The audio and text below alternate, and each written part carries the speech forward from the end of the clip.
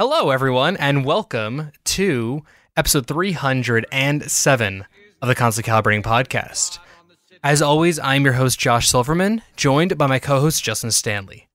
Joining us, Hey, I always do that. I always interrupt you with the hey. There's always just enough of a pause that I botched that. I really have nothing else, so. Hey, yeah, exactly that works. Joining us this week, we have Pedro Esparza.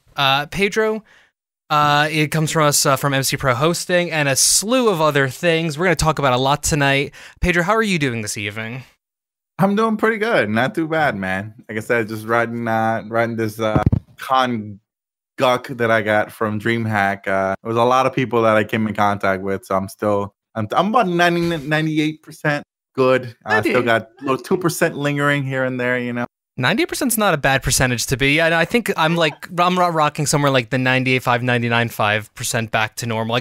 I was feeling okay before Thanksgiving, and then I dipped back down again a little bit. Yeah. But people always are like, you sometimes after a convention you're sick maybe a week.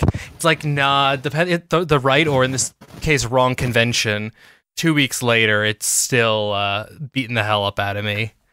Oh yeah, and your body goes through such a shift because, at least for me, anyways, I'm more of a morning person. So I wake up at 8 or 9, and then I'm usually done with my responsibilities at around 7 or 8. Now, when you're in convention mode, I'm going to bed at like 4 or 5 in the morning, waking up at 9 because my body still wants to wake up at that time, and I still have like things to do, and so like you're just going through this hard shift in schedule. But I think that, on top of like crappy con food and just being in contact with so many people outside of your normal routine, just really beats you up. Oh yeah, I mean, absolutely. I mean, just I was gonna say, like, my schedule is pretty much I wake up bright and early because our 19-month-old likes to wake us up bright and early. So, I'm staying up until certain people are keeping me up until like, anywhere between 4 and 6:30 in the morning almost every single night. And then, I mean, that's Eastern time, so that's between in my head that would be between 2 and 4 something in the morning, and then it rolls around to 6 to 8, so somewhere in that range, and my body's like, oh, baby's awake. And it's like, yeah, all right, I guess I'm hitting the show floor, and I'm gonna eat some weird quality barbecue from a stall over there. Yeah, pretty much. The weirdest quality is good for you. I'm trying to figure, is anyone else hearing this static on someone's line? I just heard a little bit of it, but I don't know where it's coming from. Wonder if that might be a urine, Justin. Yep, that's you. All right, mute your mic while you're messing with it. All right, how is it now? Constant static. Now it's constantly on. Well, yeah, mute your mic and get it kajiggered or whatever, because that caught me by surprise. So like that post-con kind of experience, it's quite an adjustment. Plus, you're shaking hands and hugging people. We're both people doing like business kind of things, so you're meeting a crap ton of people. So who knows what everyone is exposed to. So yeah, 2 weeks later, thankfully things are starting to realign in my body. Yeah, absolutely. But so it's good to have you on the show. For those who don't know, Pedro was originally going to be on the show the week before DreamHack Atlanta, and it was just one of those everything that could go wrong will go wrong things. That was when I broke my foot and all these other things. I'm just like, I am not in the headspace. I didn't know Pedro, and I'm like, I'm not doing an interview with someone I don't know, who I have no experience with in this body condition.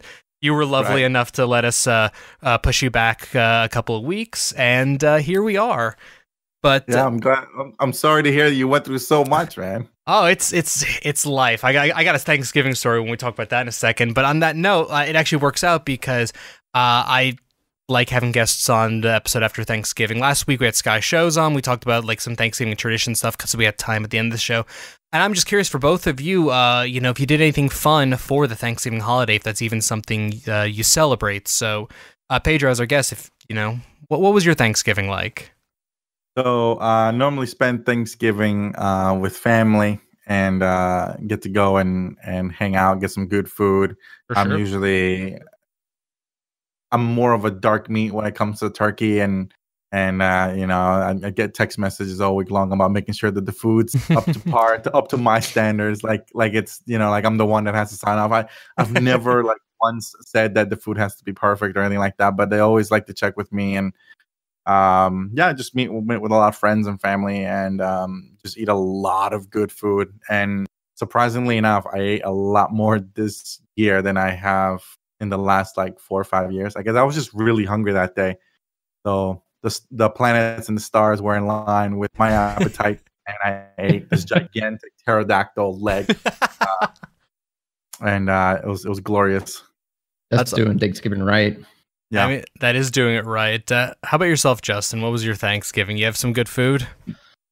Oh, great food. Ate too much. Like two big, just really big plates. Food. Went to my mom's house. She's far enough away where you don't want to constantly go visit, but close enough where you can make those holiday visits. I get that. Like we usually show up. Like we actually had the whole family there, like the immediate family, which is kind of rare when we all get together. Everybody kind of cooks their thing. Usually it's my mom and my older sister work on some things. My niece actually made a homemade pumpkin pie, which was amazing. I don't like pumpkin pie. Well, I don't like pumpkin pie when it's like Mrs. Smith's out of the store freezer. No, but like the homemade one, oh my gosh. Like my niece is an amazing cook and she didn't get it from her mom or dad. I can tell you that because neither of them could cook. I don't think she's listening, but whatever. Yeah, my cousin is like my little brother invited us out to Colorado. We stayed up in like Breckenridge, this absurd house, just this ridiculous house we stayed in for the event for it. But it was like in the mountains and super icy, and at one point on the drive there, like the car just started going downhill, and we're like, I guess we're just gonna ride this experience out and see if we make it to that. And it was the wheels lined up and we were able to make it, but like there was a nice little terror moment on the 2-hour drive up there. But we got up there, saw some family and stuff. On the topic of pie things, my cousin decided he would surprise me by making my favorite dessert, key lime pie, except he forgot to show up for the entire Thanksgiving dinner the actual day and made it late at night after a key lime pie had already been made, and he may have been a bit high, and the thought is what counts. Let's just is where I'm gonna stay with that. But the overall the meal was amazing.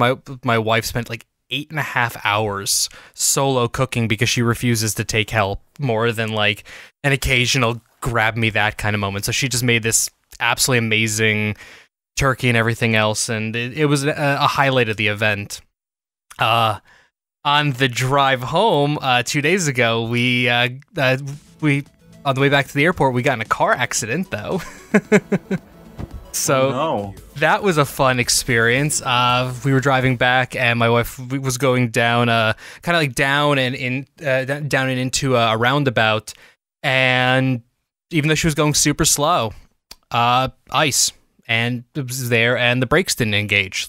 And we had literally almost 10 whole seconds of, I guess we're crashing.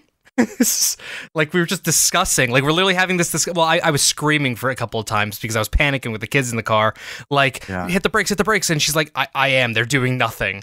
And it's just, and we like had a long enough time to have a conversation of, should we hit the median, should we hit the car next to us, should we hit the car in front of us, because there was no like we couldn't go off the road into like the grass or something. And this wasn't that complication. Like, just look over. It's like, so how should we crash today? Yeah. It was just enough time where I even said at one point, I'm like, should I film this? That was literally like, because I went into content creator, like preserving just in case, proof that the car it's not our fault. I'm like, I went like that long into it. And yeah, we hit the car in front of us. And the best part about this is, so we go to the first, we drive the cars off to the first available place, and the cops are already there. And then when they came over to us, it's like, oh yeah, this is actually our 4th accident here in the last 45 minutes. Oh, jeez. I was about to add, like, was it slow pace? Like, in Austin Powers when the like steamrollers come in, the dude's like, stop! And it's just taking forever to go there, but what's going to happen? In my head, that's what it felt like. It felt like super slow motion. But yeah, I mean, again, like, she stopped with enough distance. So yeah, we were just sliding. We were just sliding at maybe a couple miles an hour. But the cop... Okay, yeah, that's good. That was what I was going to ask you. I was like, how fast were you going when you actually made impact with the other vehicle? We think a couple more. So, like, the cops came to the car because they were already there. They looked at the person whose car was hit, and they're like, he has like a chip in his paint. Like, they're like, he has like the sliced chip in the paint. The guy just left without saying a word to us. He didn't give a shit. A response, and then the damage to the car we were in, which is a rental, was absolutely negligible. And the cop is just like, yeah, this is like the fourth accident we've dealt with in 45 minutes. You seem like lovely people. We're not gonna like hinder your drive back to the airport or anything. So no ticket. Have a nice day.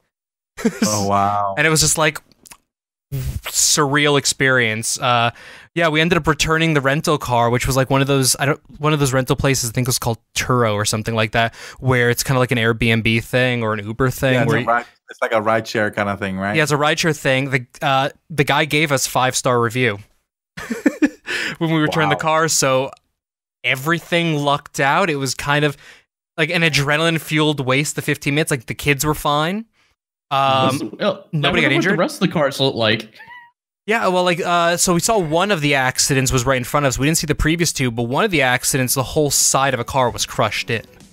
So the people before us got into a bad accident. It actually looked like the guy before us may have chosen to veer off, like, into the median or try to turn the car, like we were considering. And, you know, hit the car, you know, in the side into something. So that car did not look great. They were still dealing with that after we left. So yeah. Looks like we have Shark in the chat saying, who's that beautiful guy in the bottom left? Which I believe is you, Pedro. Is that me? That's you. Is that Shark? Hey, Shark, what's up, baby? Shark is always looking for trouble, man. Always. Yeah, no, it took Shark long enough to follow the channel. How dare you take this long? Oh man, to come over here. Hold on, let me hit that follow too. Boom. A guest following during the show. This never happened. No, no. But so, anyways, everyone's fine. It just was like one of those ridiculous, stupid things that, like, it's just one of those things to add to the Thanksgiving list. For me, it just sucked because I think, as I said before we went live, I kind of was dealing with like some altitude sicknessy thing, so I'm like wheezing the whole entire drive, and then we get into this accident. It's like, great, thanks guys, that's phenomenal. But you know, whatever. I just thought it was really funny. I break my foot before your first appearance, and I get in a car accident before your first attempt at appearance, and then before the second rematch to bring you on, get in a car accident. And I was even saying to my wife yesterday, I'm like, Angel's bad luck. I didn't say that. No, but I'm glad we got the chat. I want to hear more about your story because I want to get to what we're here to talk about, but I want to hear a little bit more about kind of your journey to where you're at. So, where did you kind of like start in this industry? Where's your origin story? So it's an interesting story because I don't necessarily have a technical background. I actually started I got my foot in the gaming industry by making parodies, game parodies. And shit. I didn't know that. I know, yeah. Like, you just wait. This is gonna be one of those things where it takes you from me being a game parody maker to being, you know, CEO of MCProHosting. It's a little bit of a journey, but I'll try to keep it short. No, you're our guest. I mean, I really want to see like where this thread gets pulled out to. So I started making game parodies back in like 2010, 2011, with a big emphasis on doing Minecraft parodies. So back when other creators, like for example, Captain Sparkles, were making their own thing, I decided, I was like, I could do the same thing, you know, in the same sense of making parodies, you know, doing my own rewriting of lyrics, you know, to fit the game. And I was using Minecraft as the engine to tell my story because I wanted to add a visual aspect to it as well. And I've been playing the game for about a year. Then I was really in love with it. And so I started doing that. And then eventually I started building my Rolodex of creators that wanted me to do parodies for them. Other creators like, for example, Scottish Minecraft at the time, Ant Venom. I had a chance to work with I has Cupquake, Aurelian over at Twitch. I had a chance to work with Lydia, brand ambassador for Mojang. So like a lot of really, you know, popular people. And sure. My name kind of started spreading around. And I was invited to one of the first Minecraft conventions, like official Minecraft conventions. And I was there in 2013 in Orlando, and I was pretty excited. It was the first time I'd ever been invited to an event like that, and lo and behold, I was kind of looking around. I saw a lot of the creators that I work with, and then I saw this guy in a suit, and very, very sharply dressed suit. And I go, who could that guy be? And they were like, yeah, do you know who that is? I was like, no, not really. They're like, that's James. I was like, okay, cool. He looks sharp. So I went and introduced myself. I said, hey man, my name is Pedro. I make Minecraft parodies. Pleasure to meet you. I had no idea like he was, head of MCProHosting at the time or anything like that. I was like, if there's ever anything I can do. And when I said that, I said from a musical standpoint, like, if you ever wanted to produce like a parody where you wanted to bring some of the creators that you work with and put something together, that was my mindset, right? Sure. I was like, what kind of service can I bring for you?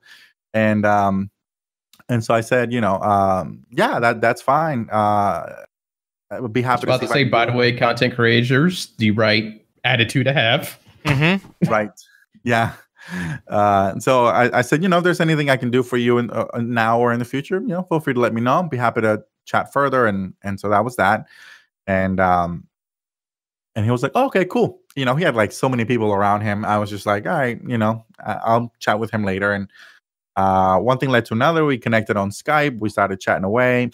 And then about 6 months later, maybe it was or maybe a year later, he just hit me up on Skype and says, hey, I've got a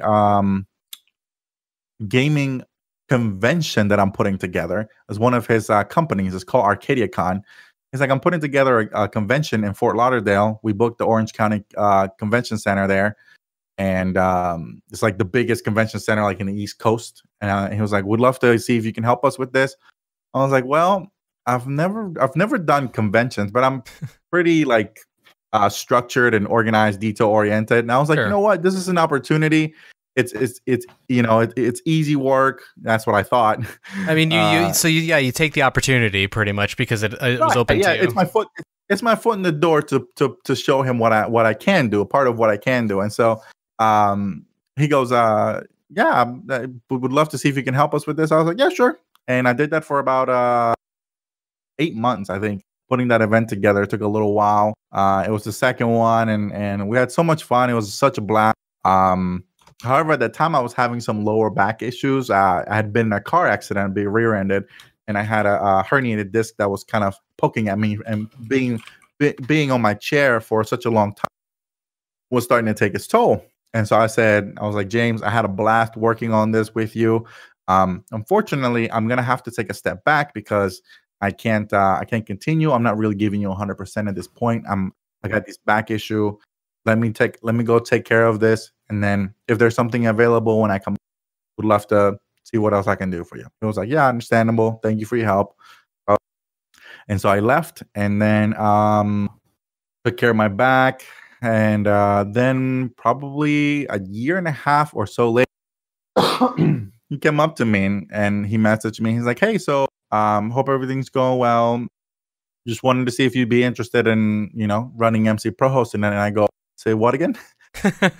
and he's like, yeah. So, we sold Beam to Microsoft. They hadn't done the conversion over to Mixer yet. And, one of the things that they had to do was they had to migrate their entire team. And him and Matt, the co-founders, had to go with it too. And I said, yeah, that, I'd be happy to see what I can do. I've never done this before, but like I said, I've always, I didn't want to say no, but I definitely set a clear expectation that I would like to get some ground time so that I can get myself familiar with what MCProHosting really is and what kind of, where can my skill set fit in with what the company needs, right? Yeah. So that happened, and I put together a really good team, and they're all still there now. And to this day, I think that was back in middle of 2017. So been there since 2017, 2018. We're about to wrap up 2019, and it's been an amazing journey, and it's been tons of fun. I got a lot of the team already here. I think Enectic is here. I think that's Kay Lee. I think I see on the chat as well. Gordon from Shot Calls here. Elvis from Tyrus is here. F5. A lot of people in chat here for Pedro. Apparently, yeah. I did share that I was going to be here. So, but yeah, it's been a great journey. I have a fantastic team. So I honestly don't think I deserve any of the glory of where the company is now and where it was in the past and where it's going without the team. So I really I wanted to make sure that they heard that story, because I don't think I've shared that how I got to where I am publicly. This is like the first time I've really had a chance to share it. So premiere origin story. Hold on. The Game Awards are coming up soon. World exclusive. There you go. And so it's been such a blast working with James. He's such a smart and talented and young individual. He brings such insight from his experiences, bringing up MCProHosting as a whole.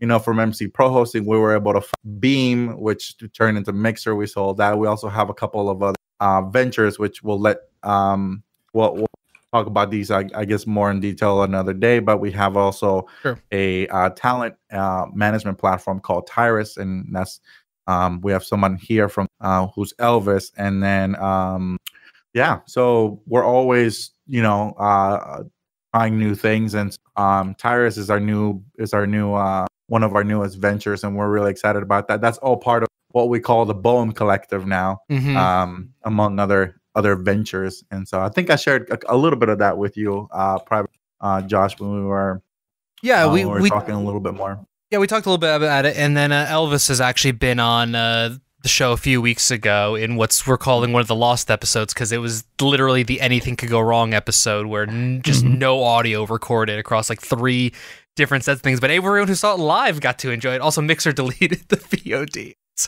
Like, literally, it was one of those everything that could possibly go wrong things. I've been trying slowly to reconstruct the shit to see if I can bring it back. It was a good chat, though, and so it's lovely. I got to hang out with you and him, and then get to hear more about this some of this stuff privately.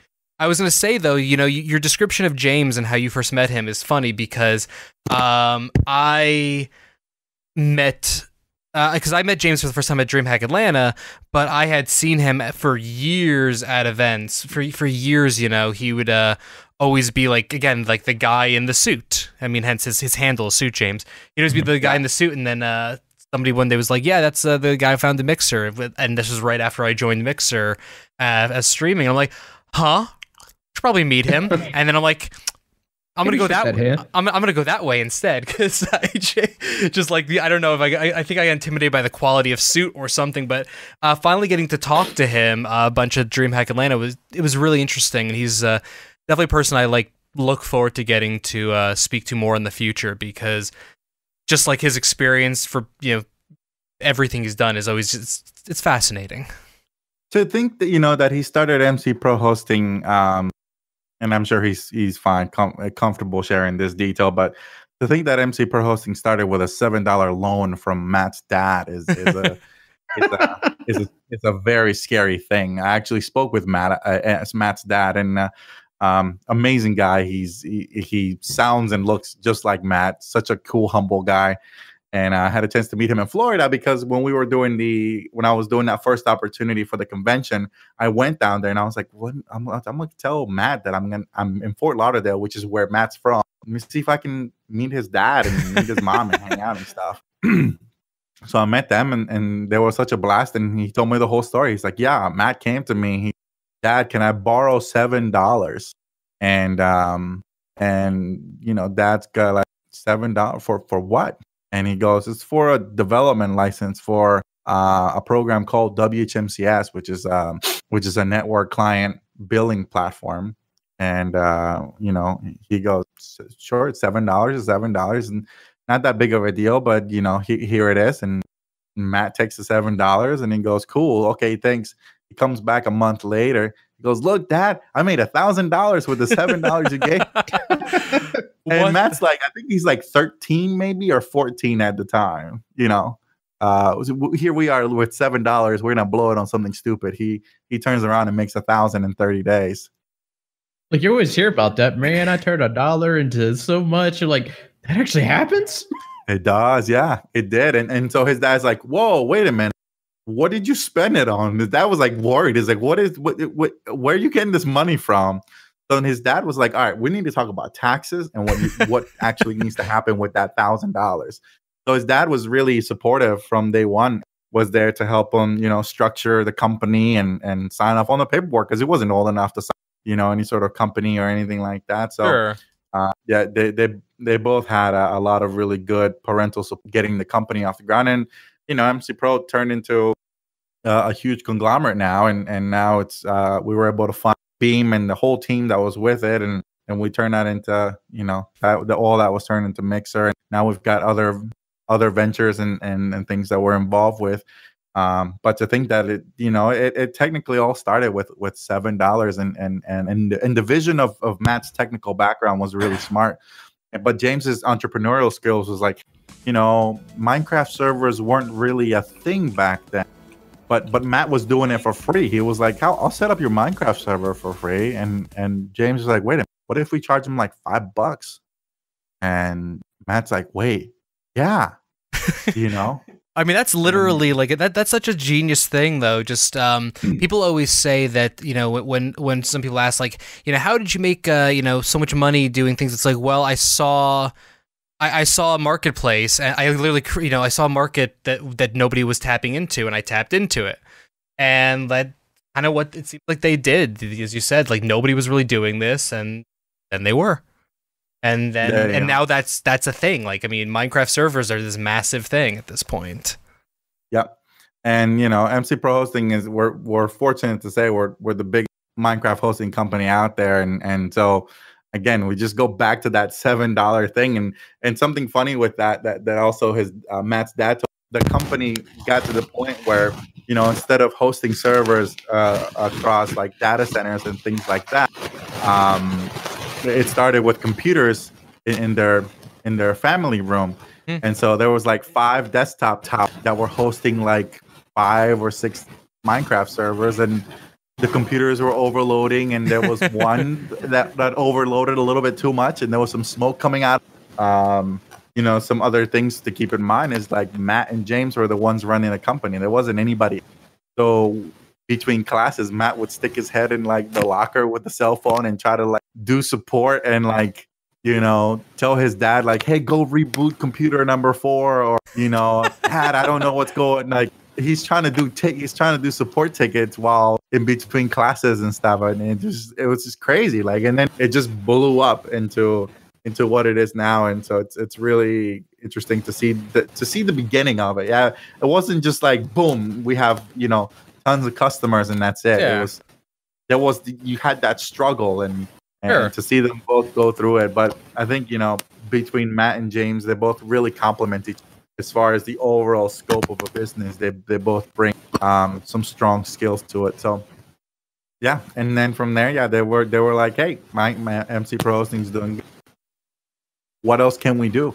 And so they didn't just kind of sit on their hands and hope for the best. They were like, they're always looking for ways to innovate and bring a new product, just like they did MC Pro. So, but yeah, that's kind of my story. And so I've been here for 2.5 years now, and it's been an awesome journey. I'm excited about some of the things that we're getting into 2020. We just had a really good meeting about that today. So, yeah, that's my journey. I told you I was going to take you from being a Minecraft parody maker to like being head of MCProHosting, and it's been a great journey. So. I know, I appreciate the journey, and I also like some of like the little side tangent about the origins of MCProHosting as well. So hold on, so where am I getting background from again? Sorry, I'm not. Is it you, Justin? It's okay, Justin. It's okay. But yeah. So, see, what's great is if it is one individual and not just the call, it always can be edited out in post. So it's nothing ever to worry. You live audiences, however, fuck, I get hope you all don't the noise. expect all the audacity from my side, because it's literally whatever. I mean, what was it? Not last week's podcast, but when we did the Disney Plus one 2 episodes ago, Discord was freaking out on us, and it was just it was all the cameras were strobing the entire time. It was it was a thing. Gosh, I don't know what the chat stuff is going on in the chat. And it's confusing me right now, but it's okay. So we have so Pedro, we have like you gave us this origin of kind of where MCProHosting began. So where is MCProHosting now? Like, what are the services you guys provide? What is essentially like, how do you do things, as it were? So because there's a lot of places you can host nowadays for Minecraft. Yeah, so we have I believe it's 19 locations worldwide that you can host a Minecraft server from. It ranges all the way from Melbourne to LA to Chicago, Ashburn, Dallas, London, Frankfurt, Amsterdam, you name it, Singapore, that's just to name a few. But we have a lot of really good locations, so it fits a lot of our general demographic. Our big thing with us is that we also offer customized Minecraft servers, so not just vanilla servers, but also things like modded servers, things that can go way beyond the normal scope of what the game allows you to do. And we have a really great support team that can definitely support any of your crazy endeavors. We have mod pack creators that can make custom mod packs for your server. So if you want a little bit of this mod pack, a little bit of this one, a little bit of that one, we can put it together in a server and make sure that it works for you. And so aside from Minecraft, we also have other games. For example, Ark is another one. That's definitely one of my favorite games to play. We also have Terraria, and Factorio is another game that we like to host. We got a lot of interesting demographics from those games. The people that play those games are a lot different than Minecraft creators, but they also need that space so that they can host their games with their friends and stuff. So we have excuse me, we have those games in our library of options for them. That's cool. Yeah, Justin and I both, I forget why, got on this like Minecraft kick, because I've played most of the things you guys do hosting for, but Minecraft is always kind of like that special place in my heart. We got in this like Minecraft kick like discussion, and we were like, what if we did a server? I think I wanted to do Sky Factory 4. And I was like, what if we did a server with our community and something like that? And we were doing research on it, and I was just fascinated because I hadn't really, except in passing once, I'd never really looked into the world of, servers and server hosts and stuff like that. And MCProHosting was one that I'd actually researched, and I was like, wow, I was amazed by, because at first was like, oh, looking into Minecraft servers, and then it was like branched out to, oh wow, all the games you could do this shit with, and it was just this like fascinating whole new world that I didn't even really like think of exploring. And then we realized we didn't have a community. Shut up. We have a community. So I reached out to the community in Discord, and I asked, does anyone want to play on a Minecraft server? And we have no community interested in Minecraft. It was just me and slightly you. That was the difference. My wife was somewhat interested as well. So, which would have actually been fun, but not maybe worth X amount of money. That's right. Yeah. So we have with all of our different locations, we also have a lot of game options as far as where you want to have your server. So with Sky Factory 4 is as easy as just selecting that during checkout, and your server is set up right off the gate. You download your Twitch launch and pick your mod. You can run your single player client and connect to the server right away. So in probably less than 15-20 minutes, you can be connecting and playing on your server right away. And I think that's one of those things that really helps us stand out from the competition, is the fact that a lot of our stuff is just click and drag, pull down, and then by the time you pay for it, it's ready to go. Yeah, that was what I was noticing as well, because again, I checked out you guys and then a bunch of other different services, and yeah, some would be just like, okay, put everything in your cart and have fun, and others would be like, there would be a little more stuff, but it seemed like MCProHosting gave like the best of kind of both worlds, where it's like it lets you choose a bunch of different things, but it actually is also like, and here it is, don't worry so much, kind of was the vibe. It was a chiller vibe of the site. Yeah, so not to bash on the competition, but a lot of the a lot of the other competitors out there set a very low price, which Mhm. is that initial hook. So while Oh, yeah. we might have a server for like $9.99, someone else might have it for $4.99, and they're like, "Oh, these guys are so much cheaper." It's like, yeah, but you realize you're missing out on a lot of services and features. Like if you want help, you have to pay extra. If you Mhm. want to do live chat, you have to pay extra for that. Everything's If you want piecemeal. yeah, Mhm. it's like a dollar menu at Wendy's basically. Whereas like you pay for a full meal somewhere else, and so you get a lot more bang for your buck with. And I think that's one of the key features that helped us stand among the competition. No, I would say so because that was one of those things where again when I was doing research, it was like, oh wow, this place does $1.50 servers for like 10 people. That's I mean, why would I not jump at that? And then I started actually like reading the fine print and reading things. I was like, that's why I wouldn't do that because it's not actually $1.50. That's just the front page graphic. So I as a person, like, for me, as a person who runs a business, actually technically at this point runs 2 businesses and then also does a bunch of other things, and as a parent, if I want to play video games and if I want to play video games running a server, I would like to just be able to pay you a larger sum of money and be like, have a fucking good time. I'm gonna go play video games with my friends versus, actually getting, into the weeds trying to get every last detail working. No, please take extra money from me is usually my feeling if I can actually just, if it's just turnkey, essentially. And that's definitely the preference. Yeah. And I think that's the big thing with us is we're very transparent on our pricing. Usually, if we tell you a server is $9.99, unless you want additional features that won't necessarily impact the overall experience, Sure. then you're fine to add those. Like if you want, for example, if you buy a $9.99 server that usually comes with a certain player, but if you want more players, you can unlock that. But usually we do provide a pretty high player count at that point. So it ultimately, like if you see that it starts at $9.99, you can have a working server with all of the great features of our support team available at your disposal. We are actually providing Discord support now because everybody's using Discord for servers and things of that sort. So now if you go onto our community Discord, you can ask for help. There's a lot of people who have Minecraft servers just like you and my who can answer questions quicker than if you submit a ticket and you wait for that response to come in. So somebody might have encountered that problem has for it much faster than it takes for it to go through our system, get answered and get sent back. You'll get your answer right away by just being in our Discord and reading up what problems and things people might be coming up with, not necessarily reflecting the service, but more of just Minecraft being buggy as shit. Yeah. Yeah. That's definitely another big advantage that we have there for sure. Interesting. I mean, yep, that makes sense. So you talked about alluded to 2020 a little bit. Is there anything you could actually talk about, like the plans going into 2020 for what you all are doing?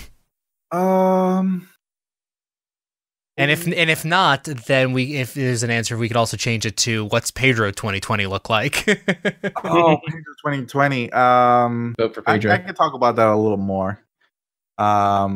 So Pedro 2020 is gonna be really just more focused on himself. This past 2 years have been great at MCProHosting, but I think I need to make a little bit more me time to focus on myself and really grow. I guess from a personal standpoint, I have a couple of things that I want to take care of as far as the my lower back again is kind of like causing me a little bit of discomfort, so I want to get a look. Worst comes to worst, it probably means I might be out of commission for like a month while they do surgery and that kind of stuff. I've already had it before. I know exactly what I'm going to go through, so it's not going to be anything out of the ordinary at this point. But as far as that, I really want to. Oh my god, the chat is hilarious. the chat, our chat's been a thing with the combination of our community and you all coming in. Yeah, I just saw a giant penguin just like slide. I don't know if that was a penguin or a giant pigeon. I couldn't tell. I just caught it by the corner of my But yeah, so I guess mostly really excited about some of the other projects that we're working on with MCProHosting and part of the Boehm Collective, which is just parent company. We have Tyrus, which is going to be more of a player-oriented management platform. We have a lot of really good partners that we have at MCProHosting. They do a lot of promoting of our service across their channels or streams, and so we want to do a little bit more for them. And I think with Tyrus, we're able to provide a lot of value for things that they may not be receiving in places where they've been promised. For example, I'll get into a little bit of it, but a creator, for example, doesn't really think about creating a business structure with it being a creator. They start making revenue, they think they can just put that in the bank and that's it. As I told you earlier with Matt and Matt's dad as an example, they had the parental guidance to make sure that everything was structured correctly. We set up the corporation, set up the company and that kind of stuff. As a creator, you need to do that. And so with Tyrus, we're definitely able to provide those services for them. We also have a merch company. It's called Post. And so we're going to be able to work with creators on launching different products and services, things ranging from like shoes to jackets to purses to backpacks, you name it, basically. We can customize and make those products for you. So we're creating, the Boehm Collective is creating an ecosystem where any creator, no matter what platform you're on, whether it's YouTube, Mixer, whatever, we can still provide a lot of good service and a lot of good value for you. As we go into 2020, we want to really ramp up those platforms a little bit more. And we've got a lot of people that are interested. And so we're really excited to start working with them right away. That's awesome. I mean, yeah, as you said, it's like you guys are making this like self-contained ecosystem that you can just kind of like take over every branch as needed, essentially, and just kind of build out from there, helping players and creators and whatnot. Yeah.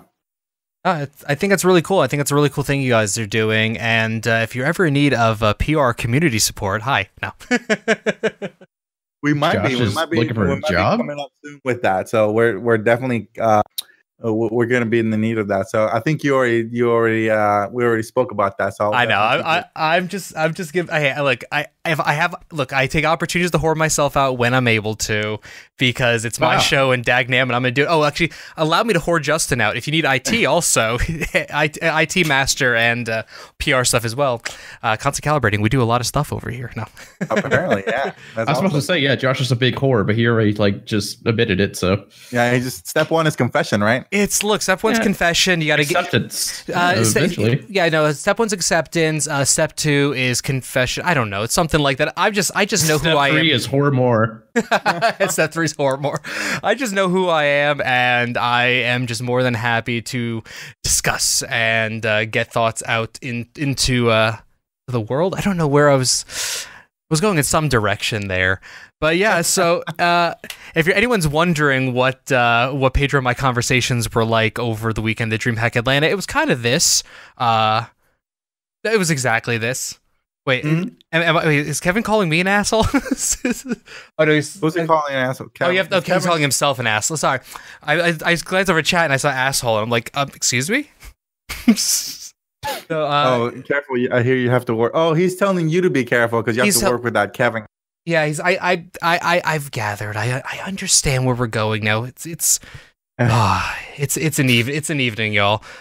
So Pedro, let's see. So we talked about Boehm Collective. We talked about a little bit about them. With that, we talked a little bit about MCProHosting, kind of past, present, future. What else, if people wanted to know more about you and you do, is there anything else you could think of that would be important to know? Important to know. Or interesting, I'm also open for. Interesting. So, sorry, as Kevin just said, this is like DreamHack, but sober. Yeah, I don't remember much of DreamHack sober, so I can't comment. There are some gaps there, yes. Yeah, there's some large blackout gaps. But continue on. Yeah, I think as I explained to you before, I used to make a lot of Minecraft parodies. Actually, I have a musical background, so I play a lot of instruments, and so that's actually one up there. Back there, yeah. Okay, so is a saxophone, and so I play a lot of play for a lot of wedding bands on the weekends. So it's a lot of fun. Just basically go show up, play some music, play things like Uptown Funk, Feel It Still, some Beatles, some Elton John, and then and it's a really good band that I get to play with. Their name is Mr. Potato Head, and Nice. yeah, they actually got a cease and desist from Mattel. I am so impressed and amused. But they fought it. They fought it so much because their band's been around for longer than Toy Story's been around. So they were able to keep the name, but it goes to the grave with. They cannot transfer it, or if the three of them die in a car crash, that's the end of Mr. Potato Head. So they can't break up the band.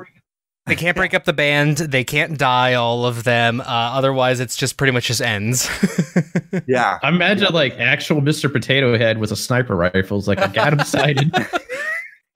I mean, if which of course he pulls out of his ass. I mean, that's where everything's stored. Is it Planter's Peanut that has the really creepy mascot with the top hat? Because I just feel like there's like the potato and peanut collection, you know? Yeah.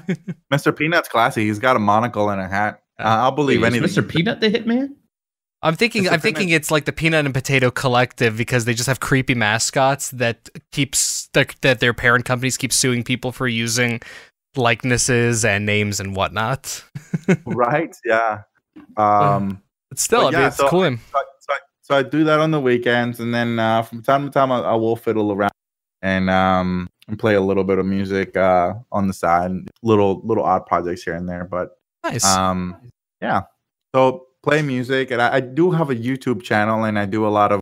I haven't done it in since I started working here full time, but I did a lot of game covers back in the day. So like Mario covers, Zelda covers, and that kind of stuff. It's over on a YouTube channel called Music by Pedro.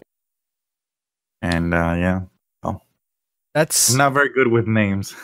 I mean, it's simple, effective, and it gets the point across. I mean, what's wrong with that?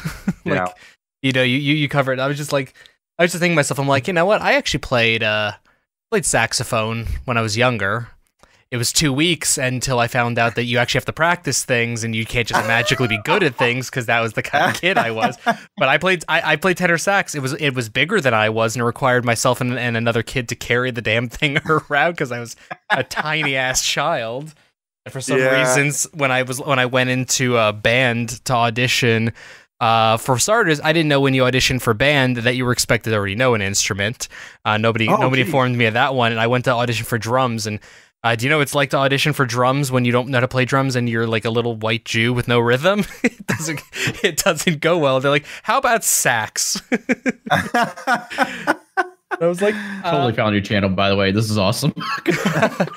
Well, we know what Justin's going to be doing while he's playing Star Citizen. He's just going to switch over the soundtrack to some music by Pedro. I want you to put entrance music to this podcast with something from Pedro's channel. Actually, I do that kind of stuff on the side too. But it looks like Dusty goes shameless plug. Dusty's my number 2 over at MCProHosting, and he says that was a shameless plug. Of course, it kind of was. Yeah, why not? We're literally less than 10 minutes ago, I shamelessly plugged myself needing a job. It's like there you go. This is the podcast for shameless plugs. If you want to, and you're our guest, so there's no actual. It's completely without shame. It's 100% shameless. Because there's some shame. Okay, there's some shame, but I'm saying you're on our podcast. I expect you to talk about your things, and no matter big or small, active, not. If you have stuff you're proud of, bring it to the show. Love to talk about it. Yeah. But yeah, that other than the music, I think that's about it. I wish I had more time to do it, but I got put the bread on the table. So yeah, I mean, I completely understand that. I wish I had more time for writing, like creative writing. But when you got to make money and you got to make money to live in this world, so yeah, you got to do what you got to do. But hey, there's always hope that you find time at some point to dabble in those hobbies and whatnot. Mm-hmm.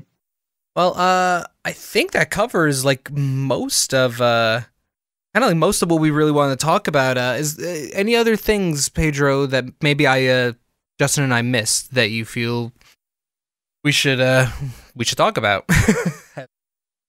I don't think so. Yeah, I think we talked about MCProHosting. We talked about the services. We talked about how it came to be.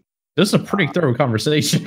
Like we've covered I like it was one of those things where I glanced over at like the amount of time we were recording. Like this is actually over the short side, but I'm like it's dense but short. Yeah. Which I feel like there's a weird put in there. Let me ask. Let's see if anybody from the team is here. Anything you guys want to know? Anything you want? Yeah. If there's anything in the chat who has questions about stuff, like this is the time to throw out questions to our guests. Now, forever hold your peace. Or hold it and Dense ask but questions. Short's my new band. Dense but short. There was I saw another great band name earlier. Apparently, Dusty is saying to ask you where's Kevin. Oh my god, that is such a weird story. Well, I'll share it anyway. So okay, we had I didn't know there was actually going to be a story to this. Yeah, it's I can't believe Dusty wants to know about this. So there was this creator that was on Twitch, I think, and he had like 20,000 people were watching his stream. He decided he wants to buy a Minecraft server. So he tweets it out. What are some good Minecraft hosting companies? And so they all start tagging us. And so then he goes and starts sharing his screen to going through the whole process of buying a server. And he jumps on our live chat, and one of the people that's there is Kevin. And Kevin he's one of the head of support and super nice guy. My God, what an example like of someone I would look up to when it comes to just a golden standard when it comes to support. He treats this guy with the utmost respect. He's like, hey, yeah, if you want to get this server, you need this. If you want to do this, do that. Cool. And so he's sharing this entire live chat on his stream. None of us have any that this is all going down until like just a little bit later on. And so he goes and so he decides to get a server, and he has another question, but he's left a live chat. So he tries to come back to it, and it goes to someone else because we have multiple people running live chat at that time. And so then he goes, where's Kevin? I want to talk to Kevin again. And we're just like, well, it's not really our policy to transfer people from one person to another without a legitimate reason. And so, it's like, well, where's Kevin? And so the entire live chat of like 20,000 people are all going, where's Kevin? Where's Kevin? We get tweets, we get emails, we get tickets, we get in every way you could reach out to us. Where's Kevin? Because this guy's is mob following. It's just so they're hilarious. They weren't like destructive like other influencers out there, but they were just hilarious. It's like, where's Kevin? Where's Kevin? And we're on Discord still. We'll get people that pop on. Where's Kevin? It's like, this was like 3 months ago. I can't believe this is like still carrying on to today. Jeez. Kevin, I needed like a collage of every screenshot, email. Put that as your like header on Twitter or something, man. Yeah, we need to hire someone and just put them on a retention to just every time someone says where's Kevin, it's their job to get. If you ever apply for another job, just like, well, my help is support so great, it became a meme. I mean, yeah. And then now our chat is also we got Elvis and chat saying, but where is really Kevin? Where is Kevin? Is Kevin here? I think so. It's no, I mean, yeah. So. So Kevin's in here. That's amazing. F5 is the real Kevin. Yeah, the legend. That's amazing. The legend of the story. Now we're talking about we got a different Kevin. We're talking Elvis. Yeah. So as though speaking of Kevin's, we have a different Kevin asking a chat for you, a question in chat for you. What advice do you have for people looking to get into the influencer, gaming, and professional industry spaces? Oh, yeah, yes. Kevin. Yeah, our Kevin's coming at you with a hot one. Yeah, I see that. What advice do you have for people getting into the influencer gaming? I think the big thing is to just do it, and I think a lot of people get hung up on wanting to have like the right microphone, people wanting to have the right headphones. They're like, I don't have a gaming chair, so I don't want to start streaming yet because I'm gonna be like, you know, blah blah blah. And they get caught up in those details. And believe it or not, that's actually one of James's points of value. He's like, if you want to do something, do everything in your power to make that happen, because $1 million idea is worthless without execution. Yep. And I think you know, with that kind of similar mindset, that's something that's always stuck with. But with him, you know, he's always executing, and that's one of his strongest strongest points. As far as anybody that wants to get into the space, yeah, don't get caught up in the nitty gritty of the details. Don't give yourself. There's 1,000 reasons to not do something. But just start with step one. And even if I go back to myself, when I was getting into this space, I had a little Casio keyboard that was like that big, and a little MacBook that was a little bit bigger, and that's how I started. I started just putting out music, and if you go to my channel, again, I'm not using this as a. If you go to my channel and you look for like the oldest video, there's not even a video. It's just audio and a still image. What is that channel again? Music by Pedro. That's what it is. There you go. It's just free music that I made for people, because I knew that the only way I was going to get people to hear me is if I made it for free. And so I started making free music for them to and it was just a still image. I didn't know squat about video editing, but I knew music, so I didn't let that stop me. And I think that's you know, oh, is that Zine? Oh my God, the fuck. Shut up, Zine. This guy out of here. Oh boy. I mean, but that's good advice. People get themselves hung up all the time on the technical aspect because they hop into a stream. This has been going on for years. People hop into a stream and they just, let's just use like one of the biggest names. They hop in the Ninja stream and they see the quality of his camera and the quality of his microphone, all this stuff, and you know, stuff that came through sponsorships and all these other things. And like, well, I can't be even a remotely good streamer unless I have the same quality as Ninja. It's like, that's not why Ninja is successful. That does bring attention at this point because of the quality of the stuff, but that's not like what major streamers and major podcasters and major anything. That's not what got them to this point. It's their personality, it's their brand, it's what they've created. So if you come into this with no ideas whatsoever and just tech, then you're going to leave that with no ideas and just tech. Yeah. One of the first questions people would always ask me in the first like 50 or so episodes of the podcast, this podcast, we were doing a lot of stuff. We were getting a lot of attention. We were getting some guests, and people would say like, "Wow, we didn't do video back then." People were like, "Wow, you guys, you're recording. You know, your mics, you're doing. You know, your mics sound good. So like, what equipment should I buy?" And I would always just send people a picture of this microphone right here. This lovely Logitech with a frayed wire, single thing. This is what we recorded a 2-person podcast on for almost 50 episodes. This really? Absolute piece of garbage, because what I did was I spent hours editing each episode, learning the fundamentals of audio editing and learning how to create some. People always be like, "Wow, you're using that piece of shit and you're getting like Rooster Teeth founders, you know, back in the day, and like voice actors and all these other people on the show." And it's like, yeah, because we treat people like people and we actually have conversations, and that's our brand, and our conversations what bring people. Nobody's listening to us for the quality of the tech. The quality of the tech comes later once we can actually make money. And then eventually I did get hung up on things and bought way too much gear at one point, once had a little bit of a windfall of money. But still, what I always tell people, and I still tell people 8 years in, if you want to do podcasting, come up with the idea, come up with the brand, come up with the direction, because without that, you could spend $1,000, $10,000 on, you know, all of your equipment, your lighting, your PC, and everything. And then what happens if nobody actually watches you, or you actually, even worse, what if you hate being a content creator? Well, you are out all this money and you have no way to recoup your losses. I had that first problem. Which one? There's a lot of problems. Nobody watched me. I watch you, baby. You do. Thank you. Yeah. So no, so I agree with what you said, Pedro. That it's like, you know, don't worry as much about. Just do the thing. Do the thing without worrying necessarily about the tech. It's like an 80 to 90% hustle too. I mean, why I don't have watchers, because I get too tired out. I'm not consistent. Like it is, you just work at it, keep it consistent. Which I think consistency is the biggest thing. Yeah. Oh yeah.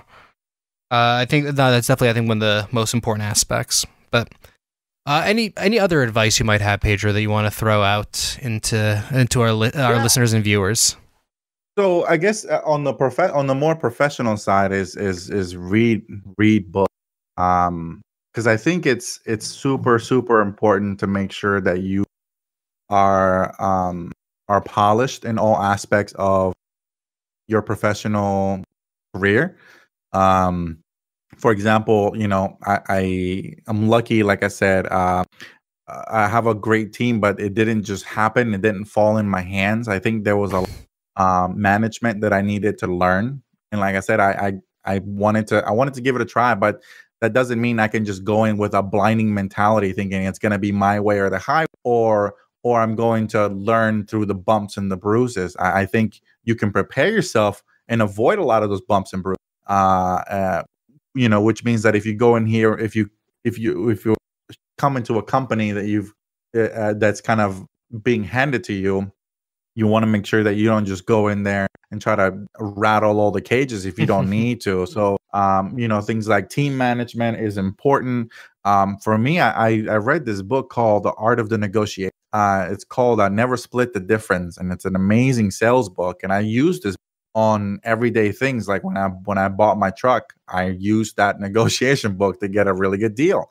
When it comes time to negotiating agreements with, for example, if we're doing some sort of brand deal with a creator, and they want like X number of dollars, and I'm like, I appreciate that, but I can only do this, This book is called Never Split the Difference. It was written by an FBI hostage negotiator. So this guy would negotiate for people's lives, but he took the same mindset and the same approach and adapted it into a more academic platform, so that now we can use this for everyday things like, hassling over getting a better deal on a new subscription service for a new product that you want to try. Like I said, those kind of things. And so like that book really, that was the first nonfiction book that I've ever read. I've read other things that were fiction and that were interesting, but the nonfiction stuff really started to hit me. And again, it all goes back to James, because James was just like, hey, you should read this book. It's really good. And I was like, well, I don't really like read books. I watch movies and I do audiobooks. You need to ingest this book whatever way works for you. And I got an audiobook, and it was a great story. I was able to follow along, and I learned so much from and then other books, for example, I have a little shelf. How to Make Friends and Influence, and How to Influence People, and that's another one that's a really fantastic book. And it goes into like when you're meeting a new person, how should you present yourself so that you are interesting to and not boring and any of that kind of stuff. And then the last one that I just finished reading is called Jib Jab Right Hook. Is by Gary Vaynerchuk. He's a really good influence. You've heard of him. Oh yeah, I know Gary. Yeah. Yeah. He's a wild card. He's very aggressive, and I kind of like that mentality. But the stuff that he says really resonates well with. His key thing is to make sure that as a member of management, you work for your team. They don't work for you. And if you feel like you're pulling the horse, if you feel like you're pulling the car, then maybe you need to reconsider your position. You need to be pushing these people, not pulling them, and treat them with respect. Don't be afraid to talk to them if there's something you feel like you can do to make their lives better. And I think that's something that I've instilled within myself and within the rest of the upper management team. So yeah, reading books is super, super good. So yeah, Kevin says we read good. He does say that in here. Yeah, I actually just pulled up the first book you mentioned, the negotiation book, and I have that sitting in my Amazon cart right now. I don't want to make a purchase in the middle of a podcast because I'm worried it'll like freak out my system. But yeah, I can do that. Yeah, well, I'm hosting the Discord and the OBS and the stream itself, and who knows what's gonna explode if I click the wrong button. Next book I'm gonna called yeah, it's jab, jab, jab, right hook, and New York Best Times, bestseller and kind of stuff. So I'm really excited about it. Basically, how to tell your stories through the different social media platforms, so that they can be the most effective. So I'm gonna read that so that I sharpen my social media skills, and then I'll pass that on to my community manager over at MCProHosting, and it's just a really good way for me to instill knowledge on the team. Yeah, you learn and you pass it down the line. Makes sense. Mm-hmm. Well, awesome. I mean, that's awesome. That's a lot of really good information. I think a lot of really good stuff.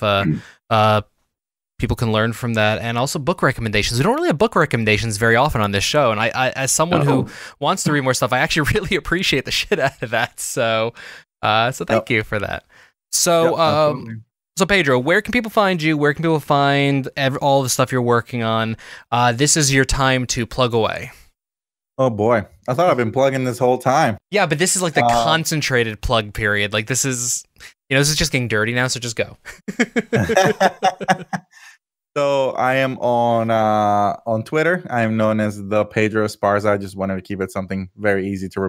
I'm also on LinkedIn and Instagram. Same thing. A LinkedIn plug. And, wow. A LinkedIn plug. Yeah. I don't know. I spend a lot of time there. That's where I find a lot of Gary's stuff. That and TikTok. He's a TikTok maniac. I'm actually on LinkedIn all the damn time. It's pretty much I open that before almost anything else these days.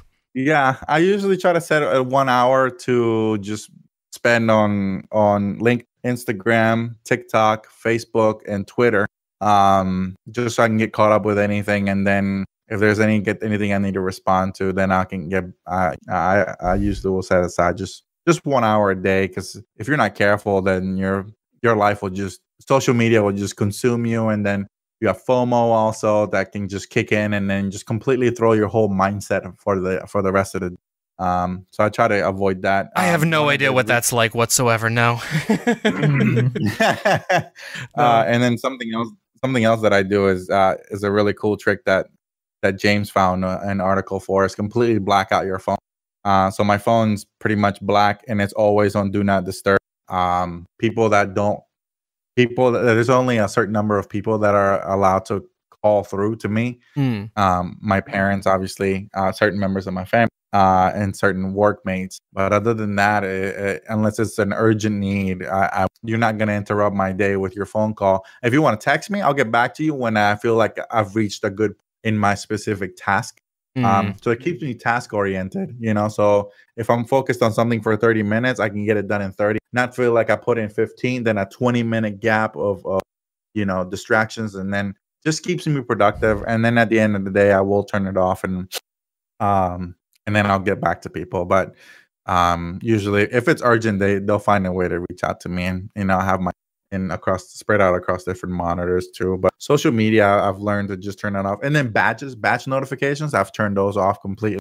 Because I've learned that those give me anxiety. When I see like a circle when I see a red circle with a 2, I feel like it's telling me, hey, take care of this, take care of this. And because I'm such a A-type kind of person, I want to get that circle to be gone. But why should I let my phone tell me how to live my life?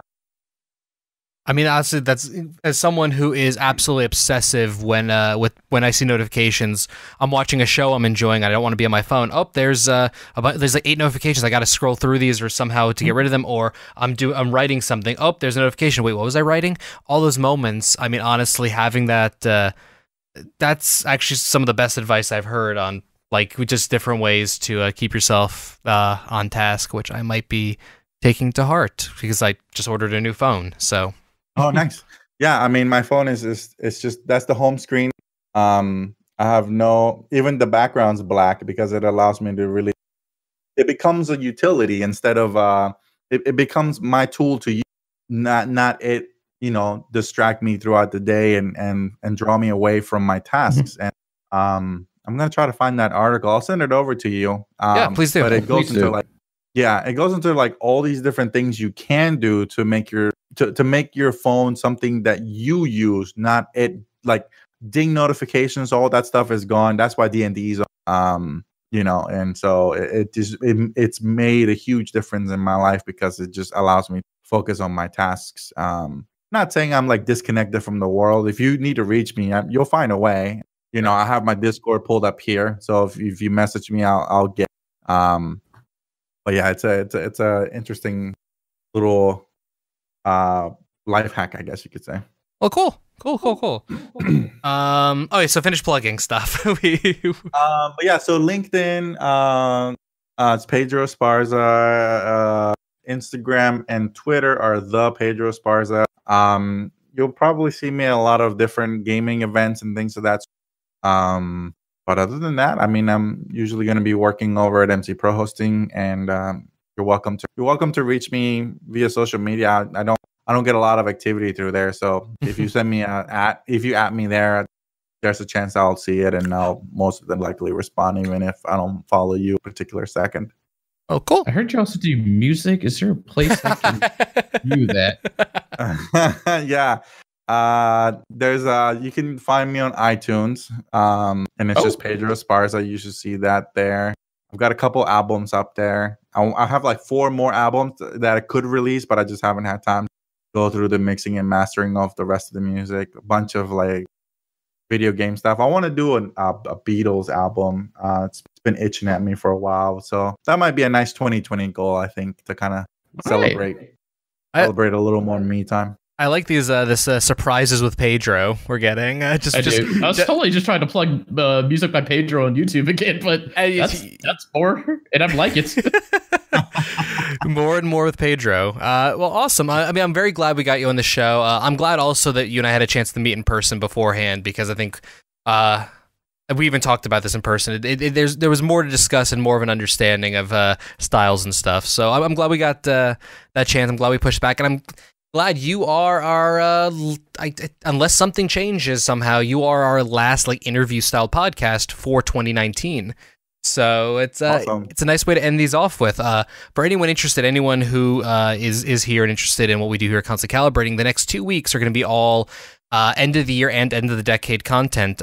Next week, the 10th, will be our best games of the decade. We're still working exactly the rules of it, but I think it's going to be everyone, myself, Justin. This says me, myself, Justin, returning co-host Ryan. We're also going to be joined by, God, I hope I say the name right, Caitlin Gazro and Nathan Brandt. So we're going to have a couple of guests. We're going to be talking best games of the decade. Each of us going to bring, I believe the plan is, at least as of right now, we're all going to bring like 10 games, and we're just going to have a nice discussion of that. Following on the 17th will be the annual Constantly Calibrating semi-spectacular award show, hosted by myself and Justin, again joined by Nathan Brandt, Kate Sanchez, and I believe Kevin Wallace, Ghost of Kevin, volunteered to be on that. Ghost of Kevin will be here. Yeah, I believe he volunteered for that. So yeah, that's the plan for the 17th, and then we're going to be off for because it turns out we do shows on Tuesdays, and it falls out on Christmas Eve and New Year's Eve, and my wife will murder me if I do shows on those days. And I couldn't find time in the schedule to do like makeup shows, so we'll probably just take 2 weeks off. So that's Constantly Calibrating for the rest of 2019. This week we're going to be getting all of our backlog of podcasts out. They're all edited and on YouTube and already up on places. They just gotta click the switch. So if you've been waiting for stuff like that, they'll be out. Meanwhile, this outro's a little longer than usual, so sorry everyone. But Justin and I will be doing the Catch All Gaming podcast tomorrow night at what time is that, Justin? It's at 4 p.m. Pacific, 7 p.m. Eastern. Talking that's the time. Star Wars Jedi Fallen Order. Justin might talk. We're going to apparently talk about Justin's experience with Star Citizen and a bunch of other things. So please check that show out. We're finally in the proper intro. Thank you all for joining us this week. The Constantly Calibrating podcast is live every Tuesday at 4:30 p.m. Pacific, 7:30 p.m. Eastern, right here on mixer.com/ConCalPod. We're on Facebook, facebook.com/ConstantlyCalibrating, Twitter at ConCalPod. I'm at Bear Punch. Justin is at Justin_Glorious. Check Instagram at Instagram.com/ConstantlyCalibrating. And come chat with us on ConstantlyCalibrating.com/Discord. Please make sure to leave us a review wherever you are able to. It really does help to get the podcast in front of more listeners, even after nearly 8 years. Subscribe places, leave a review on Apple Podcast. Every single one of those, even if you're not listening or watching in those places, every little number boosts us so more people can find us and we can do more fun shit and attend more interesting events and whatnot. And with that, my dear audience, I bid you a good sign off.